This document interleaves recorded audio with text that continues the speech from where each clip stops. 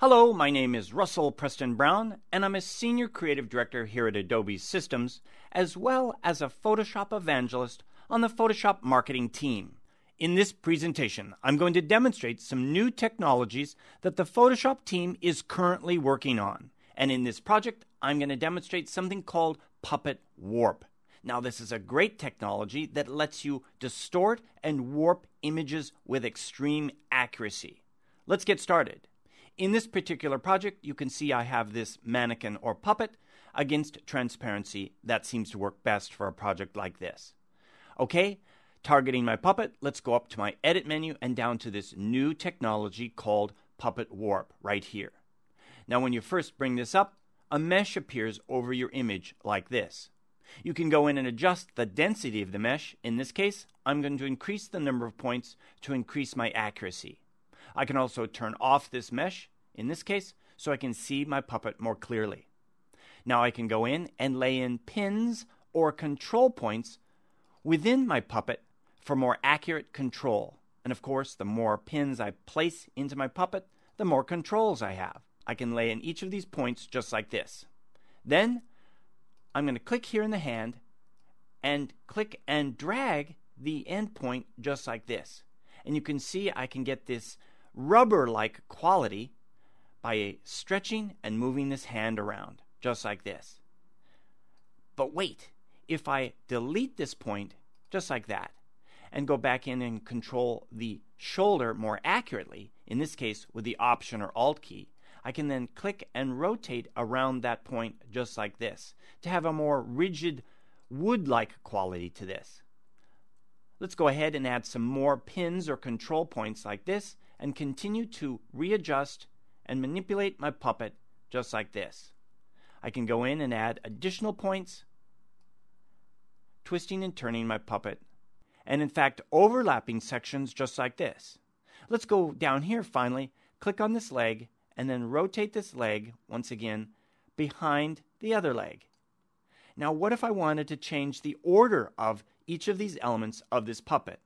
There's a great feature here that allows you to adjust the pin depth.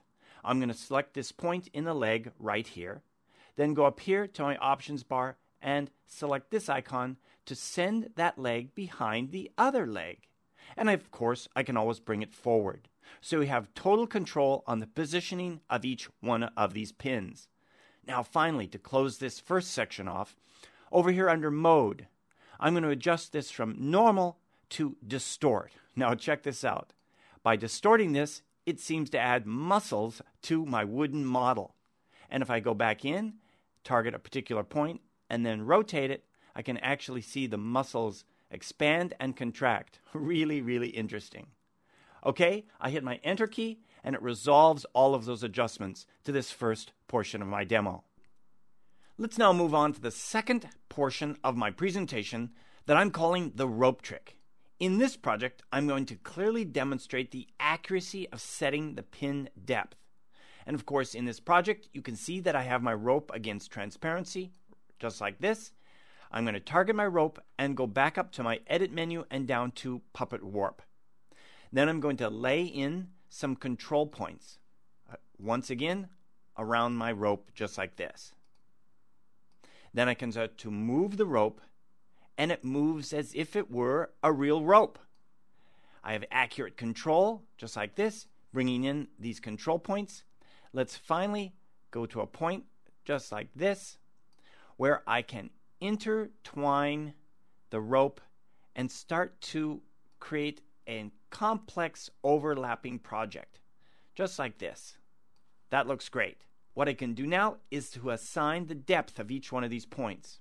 Going back in and clicking on a point, of course, I can use the controls here, in this case, to drop this point back. I can add in additional points by clicking here on the rope once again and bringing this portion of the rope forward. So I'm going under, over. I want to go under again, dropping this point back down. And then finally, to this point, let's send this final point back under, just like that. So we have this really interesting weaving of the design of this rope to create this effect. Okay, Moving on to something a little bit more serious that applies to graphic designers and photographers working with photography. And you've always wanted the ability to control things with accuracy. You've had a lot of ways to manipulate things and warp them in Photoshop, but this is fantastic. Here I have multiple images that I've merged together in this panorama. And this problem always comes up. When you merge them, there's a little bit of distortion that you'd like to remove. If I bring in this guide and drag it down into my image like this, and in fact bring in a second guide down here to the base, you can see over here to the right that I have a bit of distortion happening. What I can do now with the Puppet Warp feature, this new technology, is go in and control this accurately with Puppet Warp. First, I'm going to go in and lay in control points here on this section of these arches and columns so that those are pinned down. Then I can go into the upper section here and lay in additional controls that I can adjust. Just like this, I can go across and lay those in. Here's a great feature, by the way. I can select multiple pins at the same time with my Shift key, just like this, then use my arrow keys to accurately adjust these. As you can see here, I'm bringing them all down into position at the same time.